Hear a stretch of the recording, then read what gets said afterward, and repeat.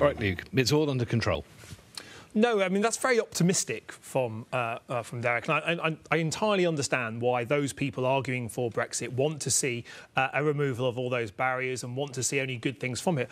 But the reality is that a no-deal exit will potentially see our boats tied up after 48 hours because there's simply not enough capacity in the export industry to cope with the delays and the, frankly, avalanche of red tape that we're going to get with Brexit, the new catch certificates they need to file, the new export checks, the new environmental health checks at borders, the queues at borders that we're potentially going to get.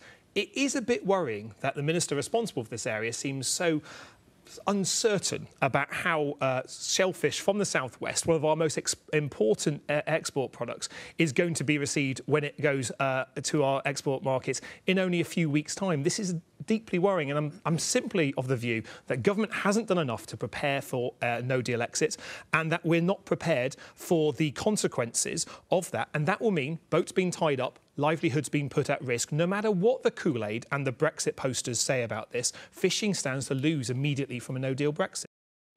Well, I think fishing's a bit more complicated than that. And one of the difficulties we've got is there's not one fishing industry in the southwest. There's a number of different fishing industries that all catch different species with different export markets, with different uses of them. When fish are landed, that's right, that's the conclusion of the trade for many of the fishermen because they've landed their catch, they've sold it on to the next stage. What happens from the fish at that point there, the live shellfish that might be exported, the fish that goes for processing or the fish that goes to export, that really matters. That's where any delay at the borders, which the government is predicting there will be delays at the borders under a no-deal exit, come into it. And I'm really concerned that we're a few weeks away from a no-deal exit, potentially, where the preparations aren't in place. Now, I hope that a deal can be got, and I hope that deal can be put to the people, but I won't simply vote for a bad deal simply because it's got the word deal in it.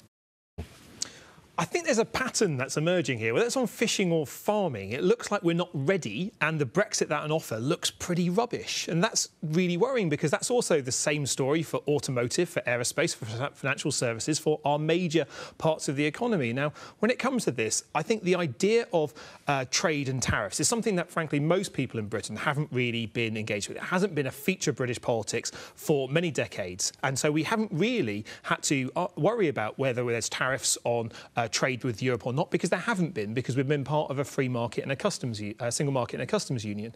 But now there is.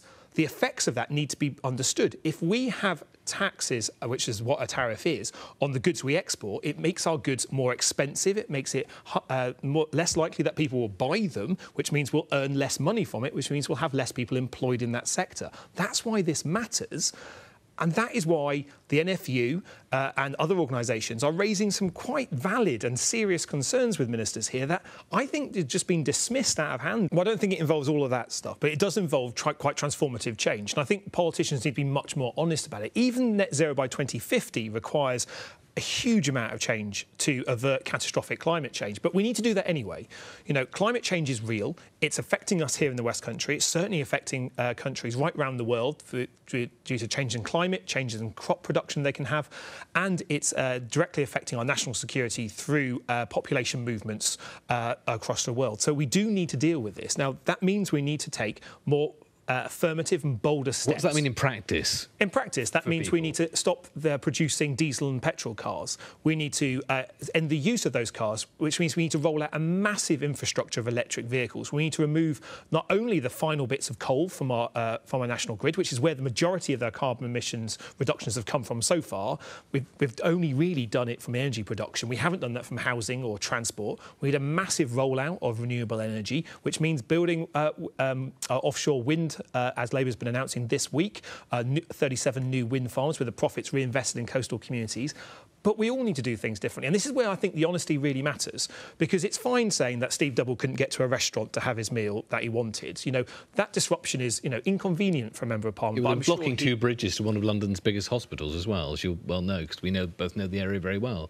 Indeed, and the other side of the bridge was entirely free access, and, the access arrangement adjustments have been put in place by all the emergency services in London. So it's a good line, but doesn't quite carry through. There's people that are really angry about the climate emergency, and as we saw saw from the clip for the Prime Minister, he mocks it. He hasn't really made any announcement on climate change since he's been elected as Prime Minister.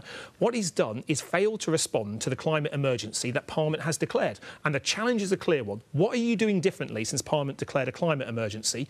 Boris Johnson is doing nothing differently apart from mocking those people that are concerned about it. That's not a good enough answer.